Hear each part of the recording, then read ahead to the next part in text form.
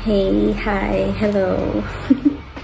I am just gonna record a very short video to express an open letter to myself about this YouTube channel.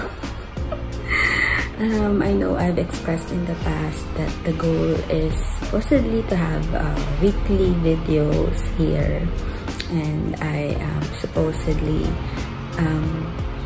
making it a goal to serve in this platform regularly and every week, supposedly. But then again, it has not been happening in the past 2 or a couple of weeks and months already. So, ayun, gusto ko mag-sorry sa sarili ko, first and foremost, kasi hindi ko siya napapanindigan. Hindi ko pa siya nagagawa regularly or weekly. Pero, aside from saying sorry to myself, I also want to say I forgive myself. And we can move on, and it's not the reflection of who we really are or all of our capabilities or our identity, diba? If we have not been consistent in the past on some things that we want to do, it's not the end of the world, and it's not the end of who you are, and we can move on because of the grace of the Lord that is available for us. So we can pick ourselves up and say, okay, you can do this, go.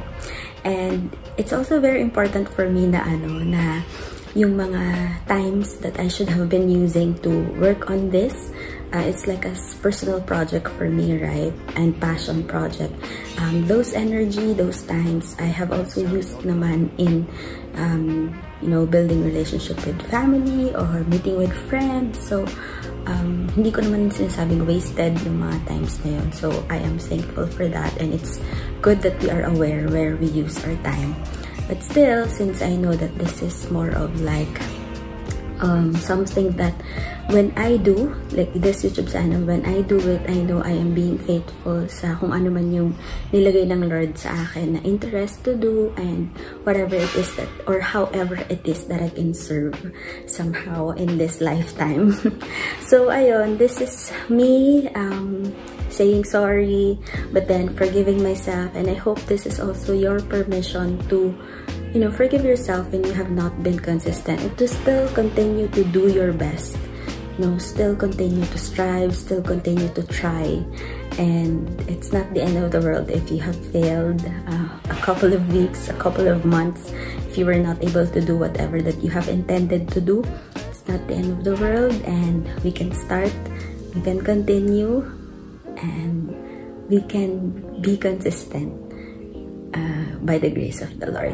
So, ayan, let's continue with whatever God has put in our hearts, and I wish you the best. In lang muna for now. Thank you. Thank you so much.